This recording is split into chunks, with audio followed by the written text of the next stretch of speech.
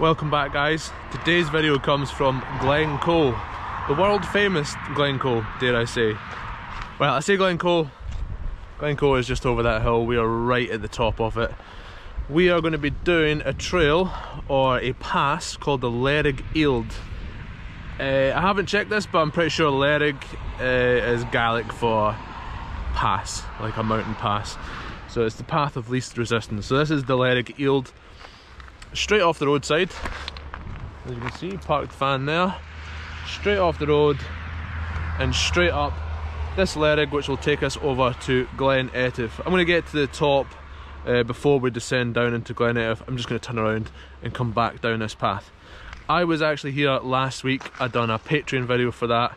It was a recce run without the bike, because last time I went out and just done a test and took my bike.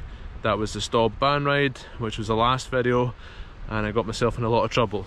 So I have been up this one, I've had a look, and it is very, very good. It's very much rideable. And I was here last Sunday. This car park was full. The lay-by up there was full, and I had to park a little bit beyond there. And now, as you can see, it's myself and one other vehicle. So should be nice and quiet, nice and open. I shouldn't get in anyone's way. And the trail definitely looks really, really good, as you guys will see on the way up. Expect another future video to go up this left path and up the Buchel Etive Big, and to do those two peaks you see up in the horizon. Just that is 100% on. As you can see, the weather's not ideal today, so I'm staying low down and do this nice bit of single track. But as soon as the weather's good enough, I'll be right up there.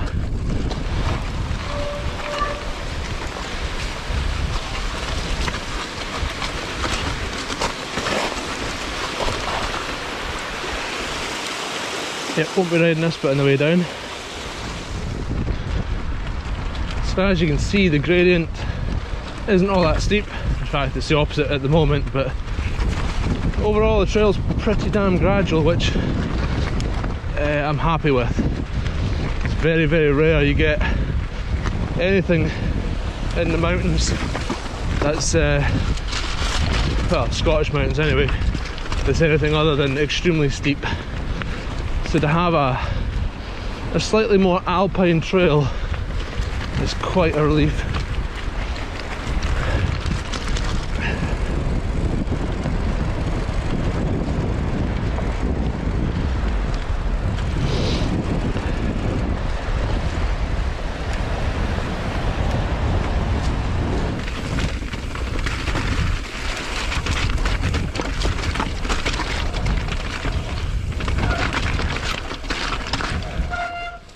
Well, this is a bit different to last time. So what you should be able to see down there is Glen Etive running down that way. Big mountain in the background, don't know the name of it. Yeah, and this is the highest point. This is the Bialach. This is where the Buchel Etive Big, although I'm not sure what that actual peak is called, meets the head of the valley. We've got that one there, I don't know the names, but it's like Glen there, Glen there, Glen here, Glen down there, and yeah, I've got plenty of options. So because the van is back that way, I'm not going to go down that way, but me and my mate James might come back over, do a shuttle between cars and try this way as well. But that's it for just now. I'm going to go back. Well, I got to admit, I am having some problems with this Hero Max. It's not frozen on me, it's not being unreliable, it's just sometimes it won't bloody switch on. Yeah, I've not had really all the other problems that people seem to have had with other GoPros, but yeah, I'm having a few issues with the Hero Max. Yeah, I've just got to pull the battery on the Max and then it does work after that, but shouldn't have to do it, but thankfully that's all it is just now. They can fix that with a firmware update somewhere down the line. See how they perform on the way down here. Woo.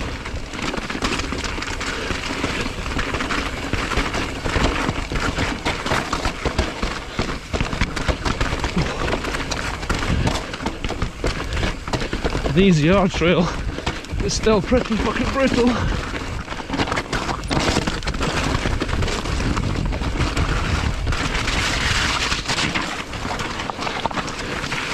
Nice.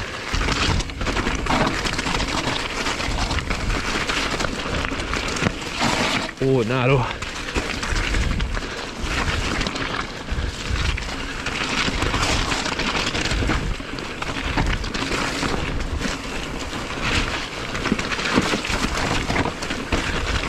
Balance is feeling good. Always hard to get going on a mountain trail.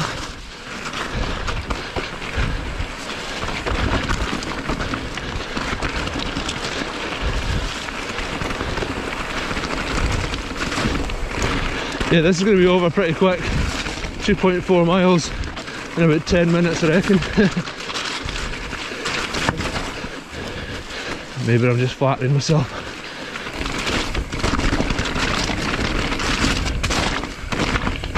Forget how good this bike is.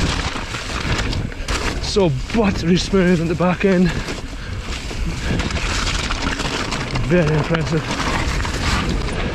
Always impresses me every time I get back on it. Right, my feet are already soaked, so not going to worry too much going through here.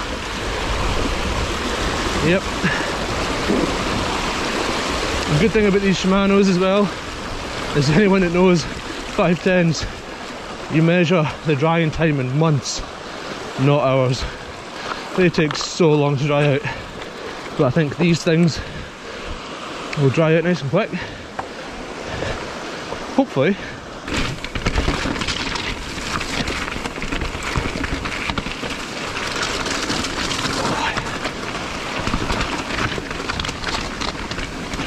Ooh.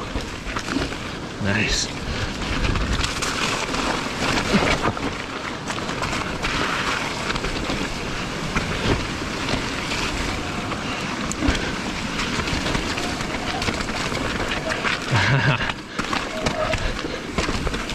Quite narrow. Done the hard bit and messed up the easy bit after. You know, the gradient's not much, but it's hard to quantify awkwardness.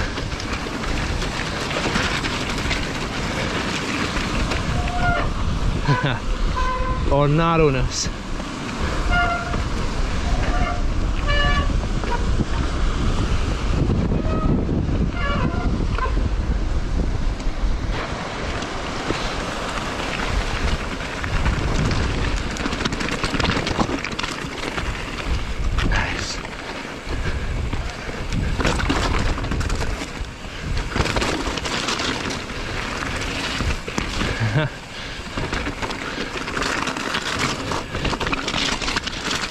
She's gone a bit flat.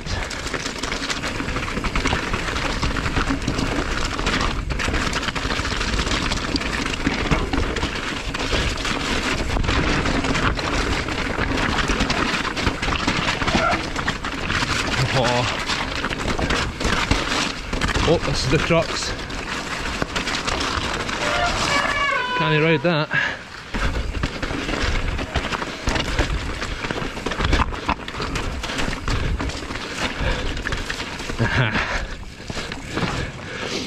Damn.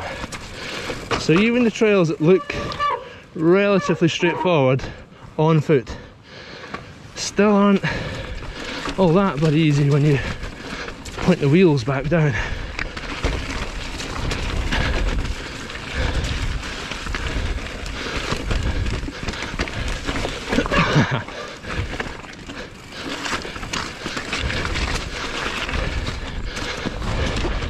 I would definitely have ripped a mech off if I had one by now.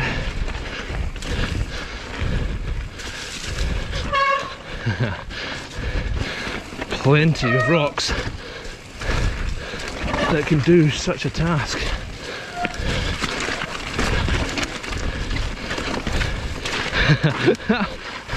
So, okay, that's a boggy bit.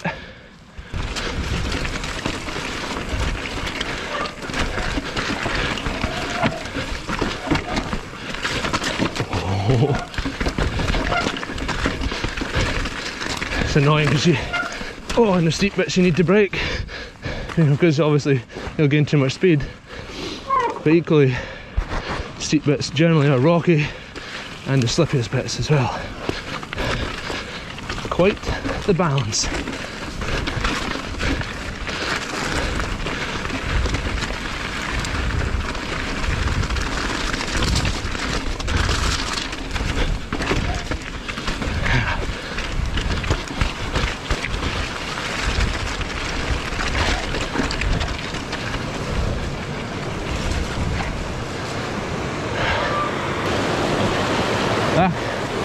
We're right in.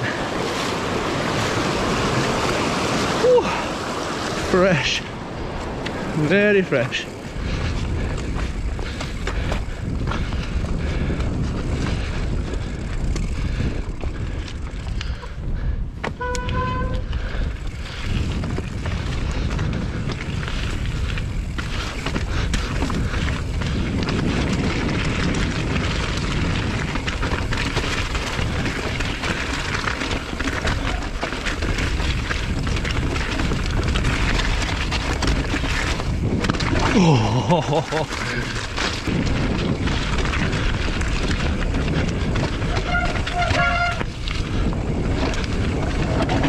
Oh.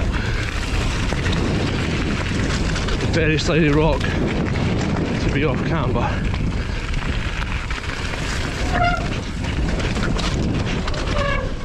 Definitely not going to make it through there.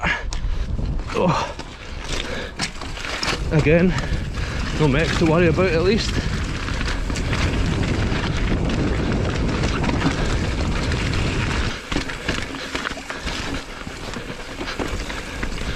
Oh yes, very, very awkward. Love it.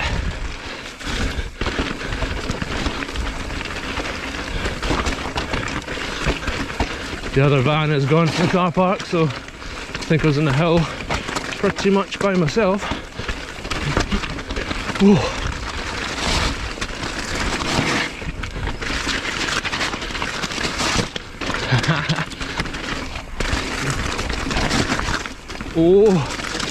Oh my, it's getting spicy.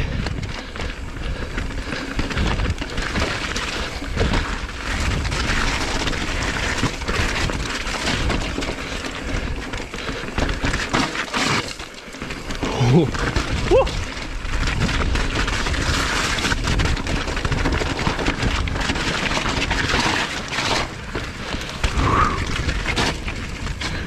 We'll just keep going right to the... Oh no, we won't. Turning this way anyway. The bike decided. Ooh. Well, I think overall that was pretty damn decent. I really needed that. Needed it so bad. I am just like anyone else in the northern hemisphere when it gets to winter time. Well, I'd say this year I've actually been pretty damn depressed, but days like this make me feel better.